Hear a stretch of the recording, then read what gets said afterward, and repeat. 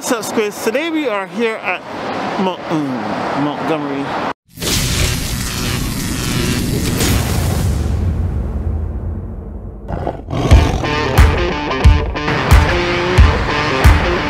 What's up, Squids? Welcome back to the channel. I am here at Montgomery Cycle Center. I wanted to see what new bikes they have, and they have the 2023 Kawasaki ZX-10R, the KTR edition. So I'm saying, you know what? Let's film that bike and get it up on the channel. Let's go.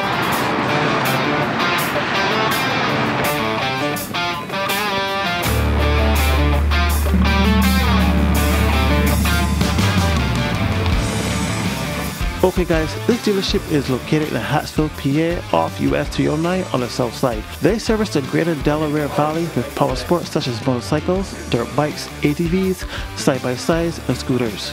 Carrying brands like BMW, Ducati, Honda, Kawasaki, Scrambler, Ducati, Suzuki, and Yamaha. The Ninja ZX-10R sport bike is built for those who rise to the challenge. Hailing from the proven grounds of the FMI World SBX Championship, the Ninja ZX-10R is the direct result of decades of world-class racing innovation, carrying Kawasaki Racing Team rider Jonathan Rea to 6 consecutive championship titles. Our experience on the track has led to a potent 998 4-cylinder engine, a racing-optimized chassis, and an innovative electronic package. Push your limits abroad the Ninja ZX-10R. This ZX-10R is rocking a 998cc 4-stroke inline-4 16-valve liquid-cooled engine. It comes with a 6-speed trans with a return shift, and it's chain-driven. Moving on to the wheels of this model. It comes with a 17-inch front wheel with a 120 by 70 16 tire, and the rear comes with the same 17-inch wheel and a 190 by 55 17 tire. The front brakes are dual semi-floating 399mm disc with a dual radar mounted monoblock 4-piston Brembo caliper. And in the rear, a single 220mm disc with an aluminum single piston Nissan caliper.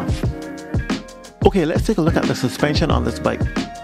This model carries 2 Showa 43mm inverted balance-free forks with adjustable stepless rebound and compression dampening, spring preload adjustability with 4.7 inches of travel. The rear is a horizontal backlink with balance-free gas charge shock, stepless, dual range, low high speed compression dampening, stepless rebound dampening, fully adjustable spring preload at 4.3 inches of travel. Jesus, that was a mouthful. Okay guys, I am 5'10" with a 32-inch inseam, and the height of this bike is 32.9 inches.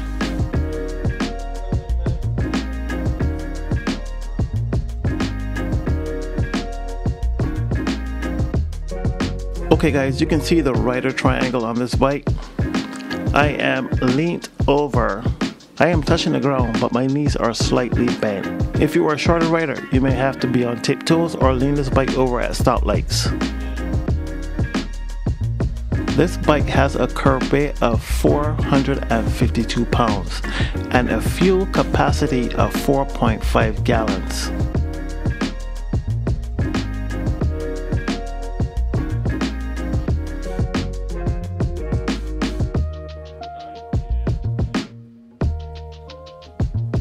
Okay guys, if you're looking to carve some canyons or beat up some twisties, this bike has a rake of 25.5 degrees and a trail of 4.1 inches.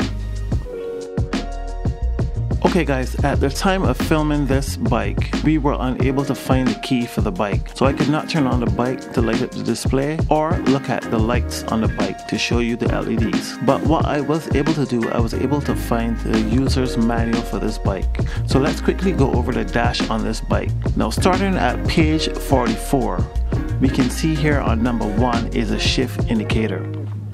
Number 2 is obviously the display. Number 3 is the left meter button. Number 4 is the right meter button, and number 5 is the ambient brightness sensor.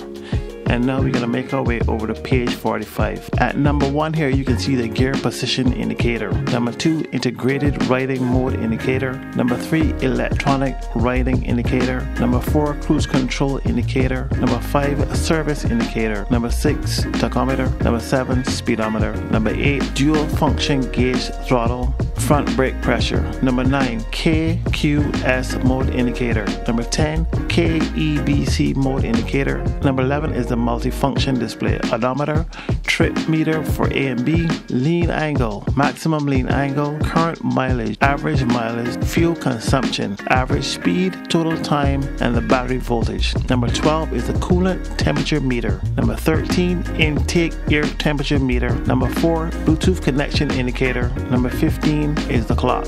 Now let's make our way to page 48 to show you the outside of the dash. Now, as you can see here, at number 1 is the left turn signal indicator in green. Number 2 is the right turn signal indicator in green. High beam indicator in blue. Number 3. Number 4 is the engine warning indicator in yellow. Number 5 is the cruise control in white. Number 6 is the neutral indicator in green. Number 7 is the KTRC indicator in yellow. Number 8 is the ABS indicator in yellow. Number 9 is the fuel level warning indicator in amber. Number 10 is a battery warning indicator in red. Number 11 is the coolant temperature warning indicator in red. And number 12 is the oil pressure warning indicator in red.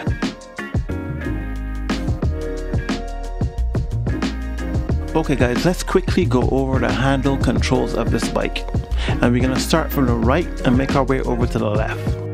This first long gray switch we can see here is the engine start and stop switch. Under the start and stop switch is a select button.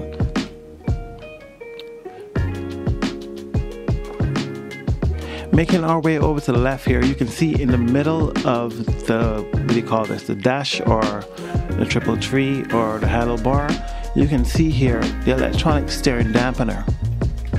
Okay guys, we're gonna start from the outside and make our way in. And the first button we can see here is the mode button. So this is the up mode button, then the middle mode button, and the down mode button.